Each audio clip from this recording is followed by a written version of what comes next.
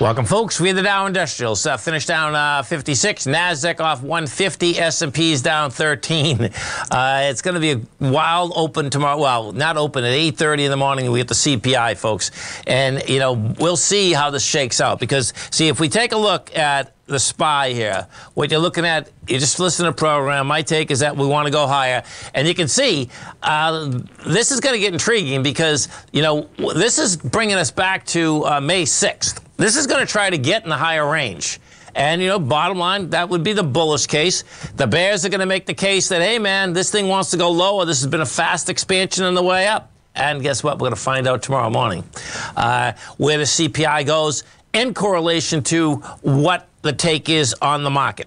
The NDX, the 3 Qs are set up the same way. Now, what's impressive about the 3 Qs is this. We know that the SMHs are getting smoked. And the SMHs, bottom line, folks, leave the NASDAQ leaves the market. SMHs were down today. Well, guess what? We're only down 364 in the Qs. That's not a lot. You only had 38 million shares traded, and you're going against 53.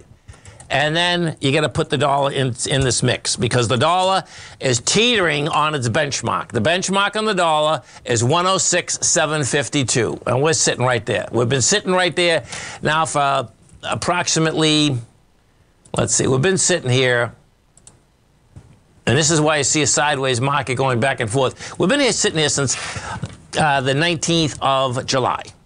It's oscillating around that number, because that number is very important, because what happened when it took that number out, folks, okay, this is saying that, hey, man, the dollar could go like to 123. You know, it made it up to the 109 level, and then it says, I just can't handle it anymore. So it's going to be really intriguing. You know, what the dollar did do today is it rejected lower price.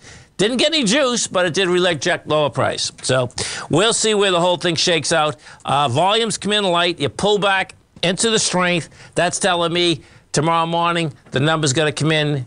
Wherever the number's going to come in, it's telling me that this thing wants to go topside. Now, what's going to be really cool is this. If we get wide price spread and accelerated volume, because that's going to just forget it, man.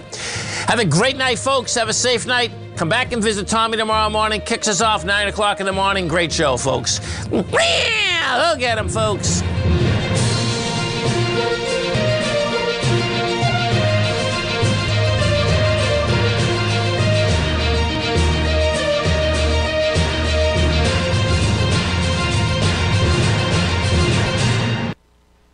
Sharpen